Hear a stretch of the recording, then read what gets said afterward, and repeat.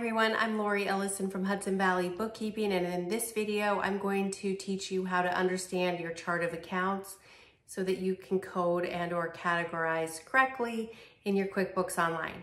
All right, let's get started. Okay, let's talk about coding a little more. I've done a video about importing this set of chart of accounts, but coding and categorizing are the same word. I use them interchangeably, so just keep that in mind, please, as we go about this video.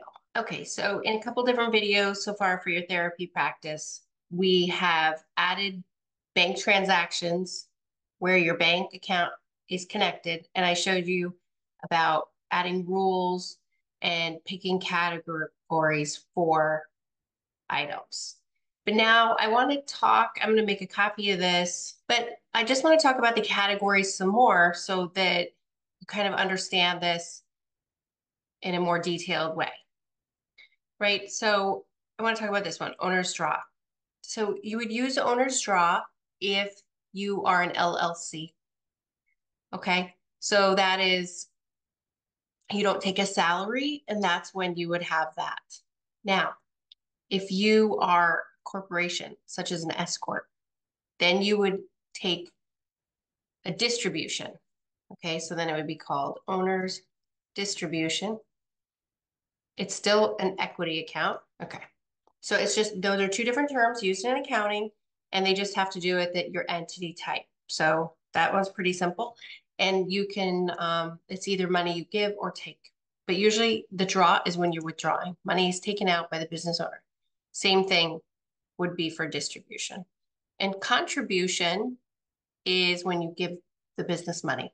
So if you take money from your personal account and you give it to the business account. So now always remember, when you have a business, you want to keep a separate business checking, even if you're a sole proprietor. Okay. And then in some of my videos, I've talked about breaking out the income. So that, I think, is really important that you break out your income, because it's so simple to do it in the beginning and so much harder to go backward. So let me just show you in the chart of accounts here, or actually in the profit and loss regarding the income.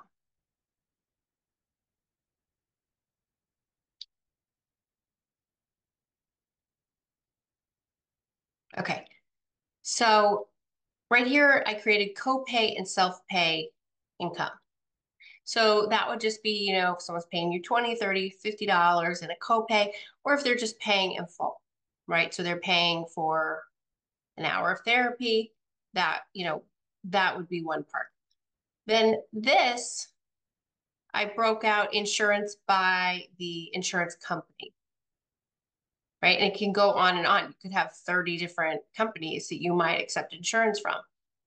And why it's so easy to code these out is if they are electronically paying you, they would come in like in the bank detail showing this, right? And in my, check the other videos out in our playlist for setting up your own mental health practice.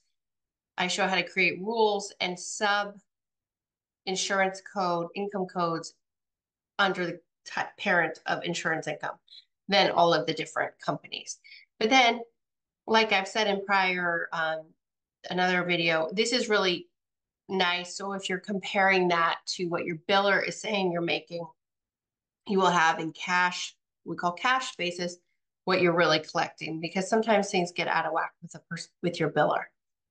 So this can tell you what you actually got in, and they can tell you what they think you're making with that insurance company.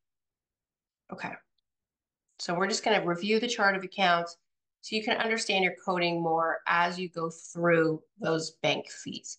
I feel like this is one of the hardest things for a new bookkeeper or accounting student to grasp. And it's really simple, but sometimes people complicate it. Okay.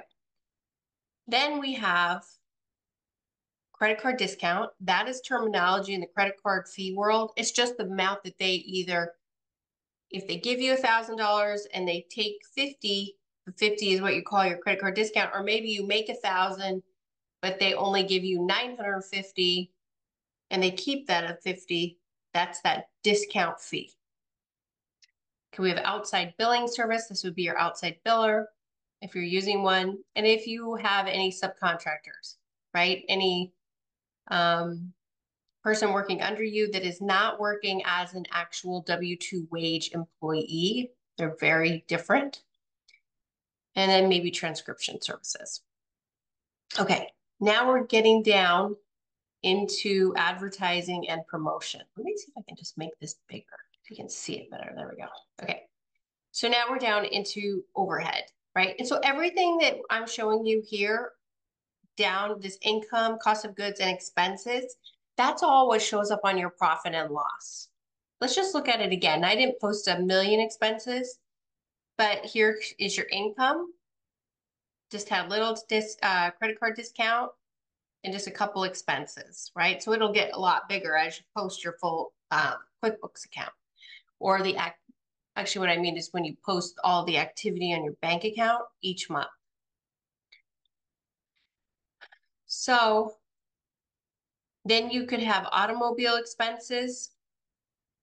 And this would not include your car payment, just so we're clear. A car payment on a loan, like a loan payment, would be a payment against a liability. So that's not included here.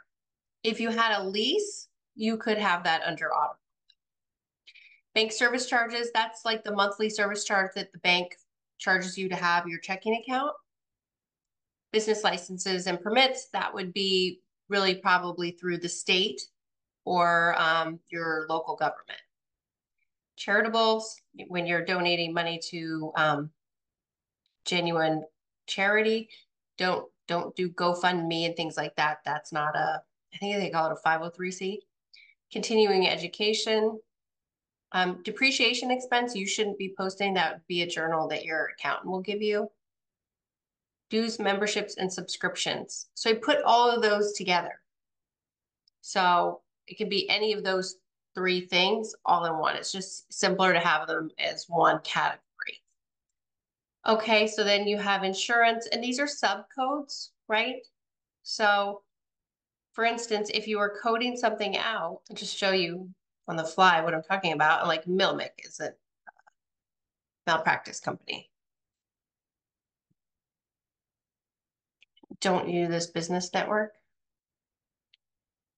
Okay, and then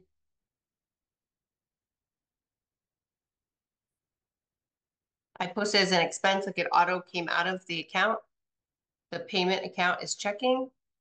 I just want you to see this on the profit and loss. What happened? So see, it's a sub account of this greater code of insurance. Then if you paid other insurance like liability, that also would show up here. And this is how you're finding out how much money you're actually making, right? By making sure all your expenses and your deposits are entered each month from your business checking, and then they are going into these categories. This chart of accounts that I created here is the culmination of multiple practices that I have and that I believe are really mostly the codes that you would need. Another thing to note though is if there's one weird little one-off type subcategory, a lot of times you should create another one called other under the parent of insurance. So in office expenses, I put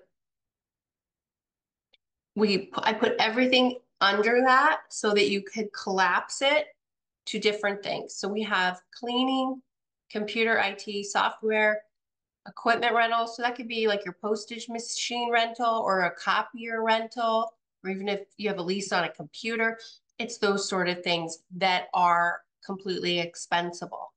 Again, don't put your loan payments here. I will make a different entry if you have loan payments. Write that down. Okay, and then you would have your repairs and maintenance. That would be, you know, anything you had to do if you had to pay someone to paint. You have a repair person come, an electrician, things like that. It would go here under repairs and maintenance. What's nice is then this can be, I'll show you in a minute, like collapsed. So we have telephone, internet, cable, and website web hosting. So let's go look at our office expense right now. So you can see that we have 3 different entries so far for office expenses.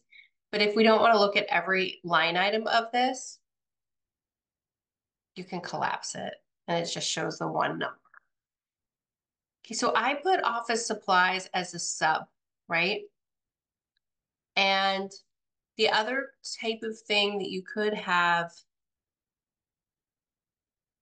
sometimes you have an office expense of like you buy a little printer or a new scanner. And as long as it's under a certain amount, we could actually put that in here too. So let me show you how you would create an extra code. You would go transactions, chart of accounts. And this is anything that doesn't really fall under office supplies.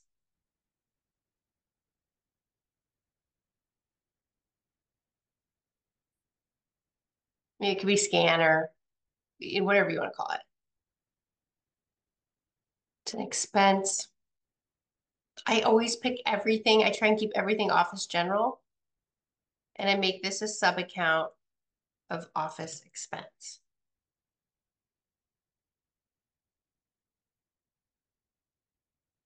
So then let me just show you what that looks like. Again, if I don't have anything that bank details, so I'm going to manually post an expense. Let's say we went to Staples.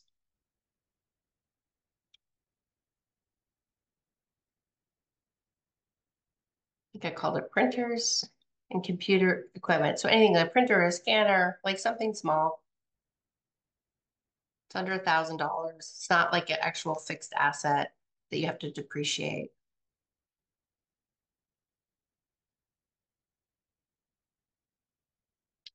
And the key is like, why are you doing this, right? You're doing this because you need to know how much money you are making. So see, that was so simple. I added another code and put in one thing I kind of thought about. You could move it up here though into computer and IT and software and it'd be fine there as well. Don't get too detailed because then your chart of accounts is way too big. Payroll expenses, this is where you would post things if you're using a payroll company. Only use this for that.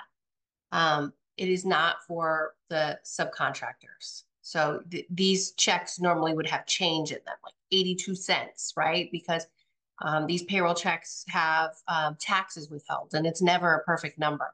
So if you think you're posting things for payroll and everything's like $450, you're miscoding it, okay? Because never is anyone's paycheck without change that I've seen. Printing and reproduction. That would be if you, you had stationery done or you went to Staples and had 100 copies made of something, or you went and printed out postcards at Vistaprint, that kind of thing. Okay, professional fees. It's usually like accounting and bookkeeping and legal, architects, think professions. Reference materials, I think that's obvious. Rent expense, supervision, this is a big code in mental health practices, and then travel. Okay, you could, again, make subcodes of travel, airline travel, hotel, right? But most of my therapists don't really, that isn't like a standard of your practice. So you normally don't have a lot, unless you're going to maybe a conference or something of that sort of thing. We have utilities. Interest income is other income. So that's if you gain any interest off of money at your business bank accounts. And then this is ask my accountant. You code that to things you're not sure if you have to maybe go back and look into, right? It says here transactions to be discussed with an accountant, consultant, or tax preparer. Now, if you notice, I don't have meals, I don't think, in here. The reason I don't do meals for my therapy practices is a meal is, they used to call it meals and entertainment.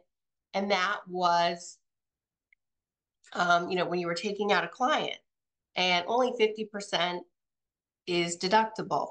And that meals and entertainment is no longer deductible. That was like when you got seats at the Yankee game and you take a client, but now there is only meals. But I think it would be unethical to be going out to dinner probably with a patient. So I just leave meals out of there. You may have like a staff meal if you have a large practice and you are buying lunch for all of your employees. Then that could be something where you might need to add the meal. But I leave it out of my chart of accounts because I'm working mostly with small practices. And like I said, we're not taking patients out to dinner. So I would just leave that one out of there. And if you want to have it, you can put it in yourself. All right. I hope this helped you understand the categorizing of your QuickBooks. All right. Have a great day.